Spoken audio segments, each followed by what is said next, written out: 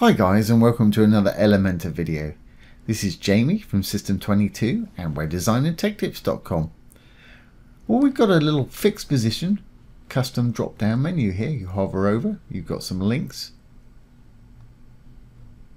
Let go, it goes back where it was, and it's fixed position, so if we scroll down the site it's going to stay where it is. Really easy to do. We've got to do a bit of custom coding for this today, but don't let that put you off. Any code I write I'll put below the video, and you're welcome to use it. We recently did this with the Divi theme, and somebody was asking about it with the Elementor theme. So let's get started. I've got this page open here. Now if you're using the Pro version, you can write your code in the custom CSS box in the actual element that we create. If you're using the free version, you need to go to the additional CSS panel, and you'll find this if you go to your dashboard, in Appearance, Customize. That will bring you to this page. Right at the bottom you'll find the additional CSS tab. So this is where you want to write it if you've got the free version. Alright, let's get started. I'm going to delete the one that I've got here. Okay. Let's go down. Now it doesn't really matter where we put this because it's going to be in fixed position, but what I'm going to do is I'm going to put it in a little separate section of its own right down the bottom here. So I'm just going to use a text editor for this, and the reason I'm going to do this will become apparent in a minute. So here's our little section right here. There's the little text module I've put in there. Okay, so we're going to want to put in whatever it is you want your menu to say. I'm just going to say options. And I'm going to copy that over, and let's make this one, and we'll make this into a link obviously because it's a menu. Hit the little link button, put in wherever it is you want the link to go in there, hit the little backspace and apply it, and let's just copy this a couple of times. Obviously you're going to want to go in and change the link on each of these to take your visitors wherever it is you want the menu to take them.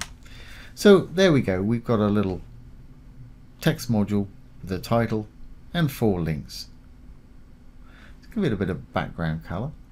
So I'm going to go over to Advanced, down to Background,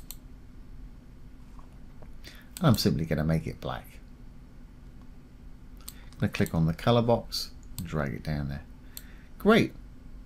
And the text itself, which should be typography, we can find in the Style tab. Here it is. I'm going to make that white. Now you'll notice that the actual links stay whatever color they are by default for the theme, but we can change that with a bit of code in a minute. So let's go back to our advanced, and let's go down to positioning. We can actually make it the width that we want here. I really only want it to be about this sort of wide. Obviously you make yours as wide as you want. So I'm going to click on that drop down. I'm going to put custom in there. I'm going to drag it to the width that I actually want it. I think something like that's going to work for me. I want the actual text to be off the left hand side there. So back up to the advanced at the top here, we've got padding. I want to uncheck that because I only want to affect one side, the left side. If I leave that checked, it's going to do all 4 at once. So I'm going to put about 20 pixels there. Yeah, I think that works for me. I might make it slightly wider than that. So back down to positioning, and let's take that. Let's round that up to 150. And you can either slide, type in a value. You can use pixels, percentage, or viewable width if you prefer. Yeah, that's absolutely fine for me. Okay, this is where we want to start adding a bit of custom CSS to actually style this thing the way we want it, and to make it do what we want when we hover over it. So before we can target it, we need to give it a CSS class name. I'm going to call mine DDN for drop down. That's my kind of shorthand. You can call yours what you want. It wants to be unique, and it really wants to make sense to you what it is. Now we've given it a name, we can actually target it with CSS. Like I say, today I'm using the custom CSS box because I've got the Pro version installed. If you're using the free one, do it in your additional CSS panel in your customizer here. Okay, so there it is. We know it's got a name, and that's called a class. All classes have to have a dot or a period in front of them. So it's dot and then the class name, which is DDN. And what do we want to do? Well, when I hover over it, it wants to be nice and tall like this. When the mouse is off of it, I only want it to be showing the options part. So let's open and close some curly brackets and we can start writing some code. To make this work today, I've got to hide any overflow. So if I give it a height, it's going to hide anything above that height. So I'm going to say overflow, colon, hidden.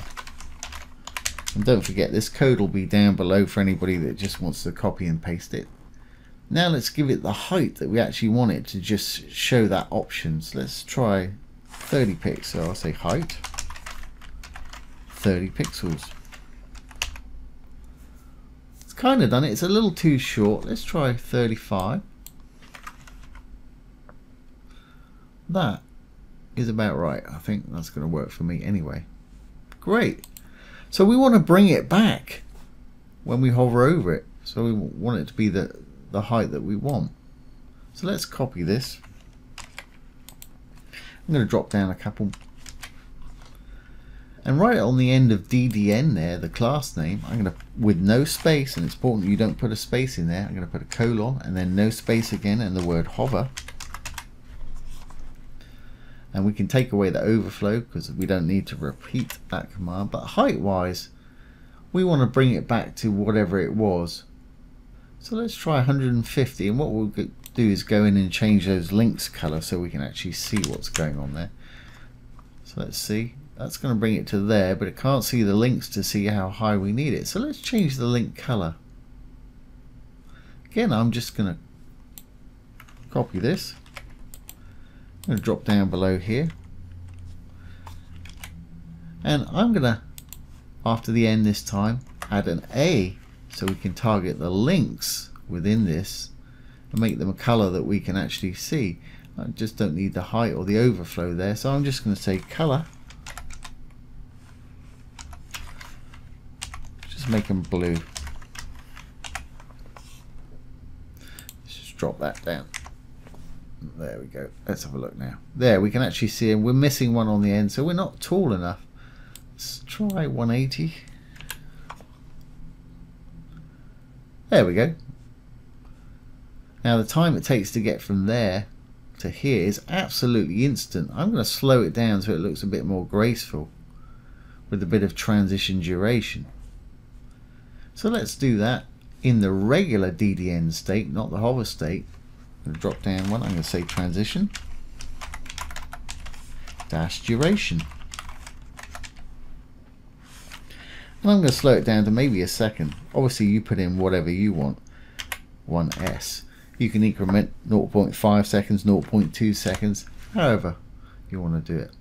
So that should take an actual second to do that now. There we are. That's a lot more graceful, and it looks like it's just sort of popping down there. Great.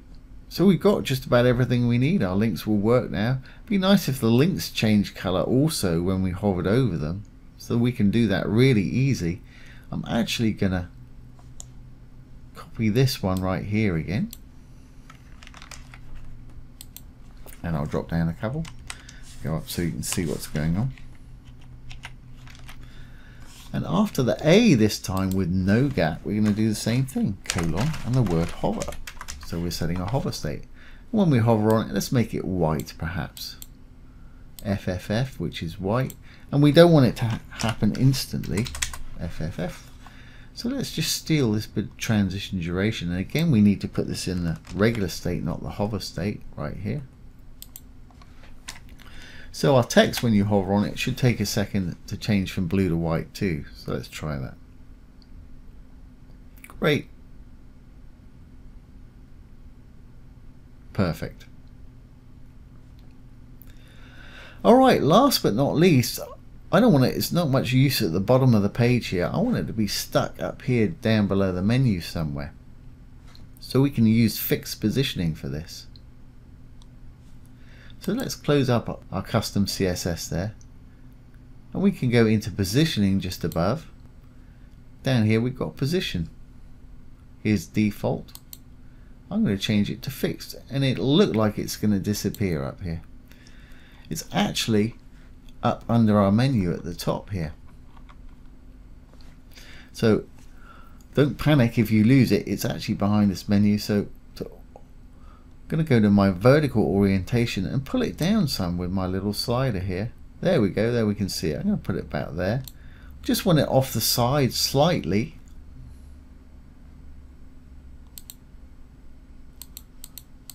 Yeah, a little bit like that. That's fine. That's perfect. And that will stay there now and roll over everything that's on our page, which is just what we want. Okay, well, the reason I actually built this in a section, if we look at this in Navigator view, there's the section, there's the little text editor one. You can actually right click, save this to your library, save it as a template, and then load it into any page that you want. Just load it into the bottom after the last section of your page, and this will appear. Now if you've got the Pro version of Elementor, you can build that in a footer or a header, and it'll automatically appear on all pages. So that's the reason I actually built it into a section, just purely for that option there. And for anybody who didn't know, I just hit the little navigator button down there to bring that up. So let's save our changes and make sure this is all going to work. Update. I'm going to get rid of that page so we've got a nice fresh version, and we'll view that with a little eyeball. There's our little drop down. There we go. There's our little links or our little menu items, and our little color changes working on those as well. Let go. There it is.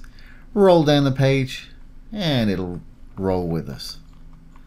So there you go, guys. There's how to create a custom drop down menu with the Elementor. I hope you've enjoyed this today and found it useful. If you have, please give it a thumbs up, ring the bell, comment, share, and subscribe to our YouTube channel. Once again, this has been Jamie with System22 and webdesignandtechtips.com. Thanks for watching. Have a great day.